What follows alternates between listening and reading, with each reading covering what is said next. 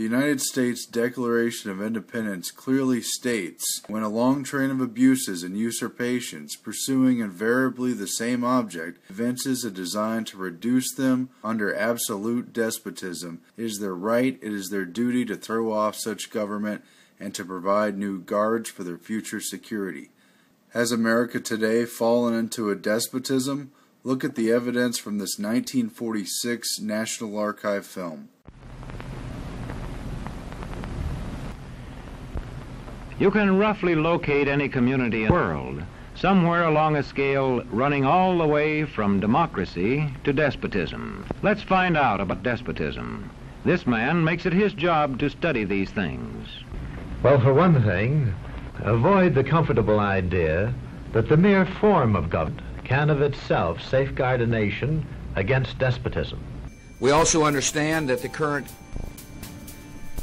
structure of our government is a patchwork, to put it best, of overlapping responsibilities, and it really does hinder our ability to protect the homeland. President George W. Bush signed the Patriot Act, which gave law enforcement broader authority.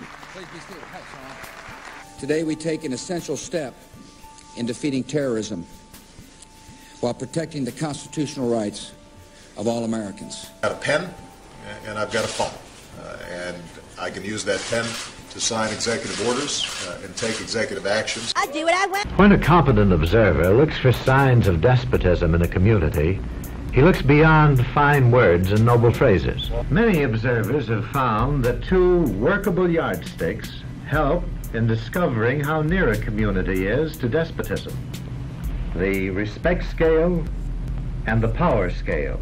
As a community moves towards despotism, respect is restricted to fewer people. The FBI wants you to join in on the fight against terrorism. Do you own a coffee shop or perhaps a newsstand? Well, if so, you should be wary of people paying in cash. That's right, people who pay for small purchases in cash, like coffee or gum. Apparently that's a big red flag. Big time. Thank you for doing your part to help keep our hometowns safe. Rocco, he's got to check you. He's just going to check you out, okay? Yeah. Okay. If you can you lift his shirt up? If you don't want to do it here, I could do the thing to a private screening area. A community is low on a respect scale if common courtesy is withheld from large groups of people on account of their political attitudes. It just came out that the Internal Revenue Service has been paying extra special attention to groups that are critical of the government, putting them under intense scrutiny. That means no more illegal wiretapping of American citizens. No more national security letters to spy on citizens who are not suspected of a crime. No more tracking citizens who do nothing more than protest a misguided war. Listen, every time you make a phone call, every time I make a phone call, every time your listeners call into the show to make a phone call, the NSA gets a record of that call. A power scale is another important yardstick of despotism. Communities which concentrate decision-making in a few hands rate low on a power scale and are moving towards despotism. You know, the Federal Reserve was created in order to concentrate power. To recommend the measures that a stricken nation in the midst of a stricken world. In the event that the national emergency is still critical, I shall ask the Congress for the one remaining instrument to meet the crisis: broad executive power. The test of despotic power is that it can disregard the will of the people. It rules without the consent of the governed. But we have to pass the bill so that you can find out what is in it. When legislatures become ceremonial assemblies only and have no real control over lawmaking, their community rates low on a power scale. Here wish that I could just bypass Congress and change the law myself. Some folks who wish I could just bypass Congress. Now, I know some people want me to bypass Congress and change the laws on my own. Look beyond the legal formalities of an election in measuring a community on the power scale to see if the ballot is really free. No one who watched it or participated in it will ever forget Election Night 2000.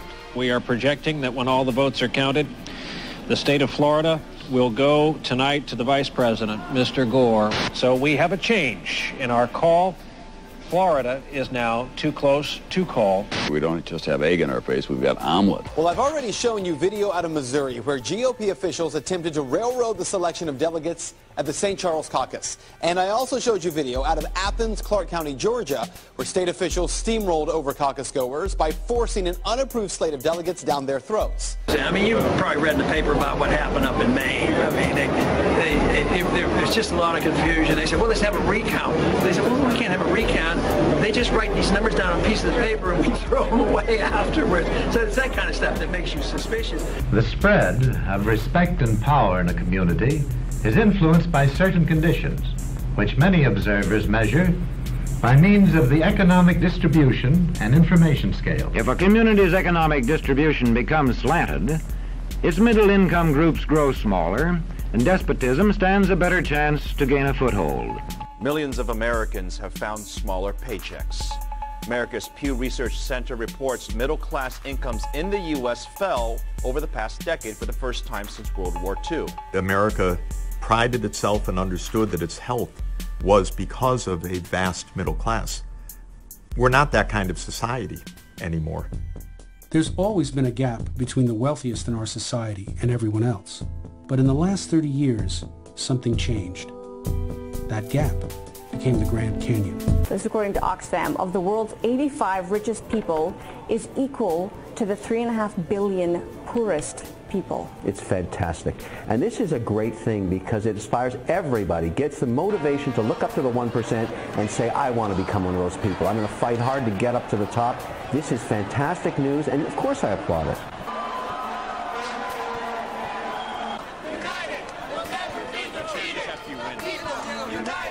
One sign of a poorly balanced economy is the concentration of land ownership in the hands of a very small number of people. But Fahey was convicted of 12 misdemeanors.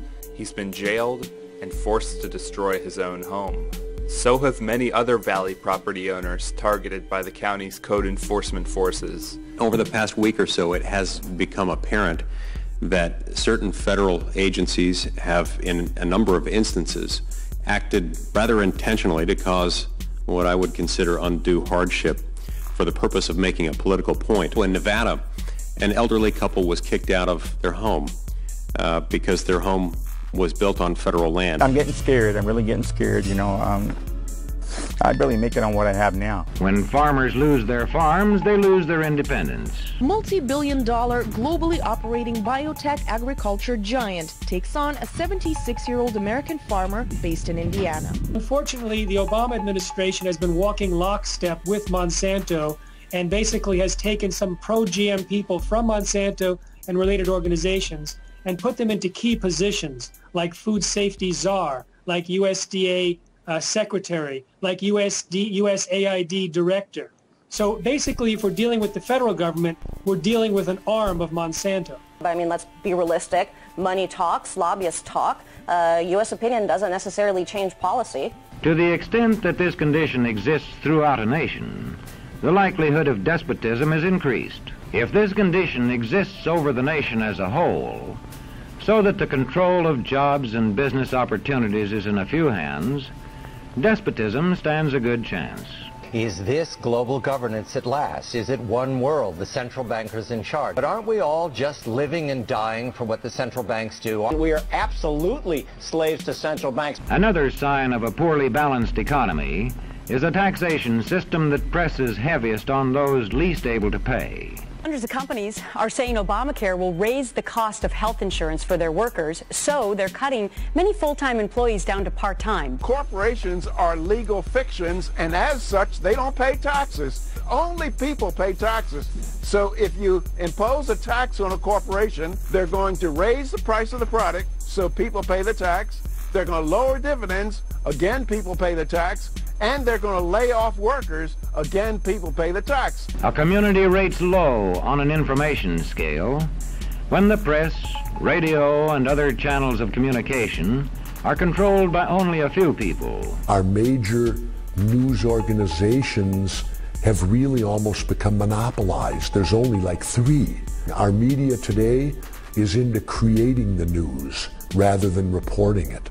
And when citizens have to accept what they're told. If you have ever said, this administration lied to us 1,000 times about Iraq, the war, and Al-Qaeda, and a new study confirming the administration only lied about those vital matters 935 times. In communities of this kind, despotism stands a good chance. See how a community trains its teachers. Young people cannot be trusted to form their own opinions. This business about open-mindedness is nonsense. It's a waste of time trying to teach students to think for themselves. Common Core has a poem now. 85th grade students recited this together at their promotion ceremony. It's our job to tell them. And it's called We Learned More with Common Core. In 2009, the National Governors Association and the Council of Chief State School Officers partnered with Achieve, Inc., a nonprofit that received millions of funding from the Bill and Melinda Gates Foundation. Keep in mind, the specific standards were never voted upon by Congress, the Department of Education, state or local governments. Are you smarter than a Common Core fourth grader? The problem is, Mr. Yamato's class has 18 students. If the class counts around by a number and ends with 90, what number did they count by? If they solve it in those 2 steps, they get it marked wrong. They are expected to draw 18 circles with 90 hash marks, solving this problem in exactly 108 steps. Runner and cubes are strategies for learning more with Common Core. The standards left students with an empty skill set, lacking literary knowledge. Let's talk about the goals of Common Core. Remember the quote by Hitler? Give me your children, and in 10 years, I'll change society. We have to break through our kind of private idea that kids belong to their parents or kids belong to their families and recognize that kids belong to whole communities. Why don't we just manufacture robots instead of students? They last longer and they always do what they're told. Economy, government, Revolutionary War. We learned more with Common Core. There is compulsory environmental education as a part of the UN Convention on the Rights of the Child. Regularly monitors the countries that are involved. They tell them if their television programs are not sufficiently promoting the agenda. Questions are not encouraged. Have you got a textbook? Yes, ma'am. Does it say here that our law courts are always just? Yes, ma'am. Then how dare you question the fact? Wherever there's a child, the treaty prevails. We learned more with Common Core. And when teachers put such training into practice, despotism stands a good chance. These children are being taught to accept uncritically whatever they're told.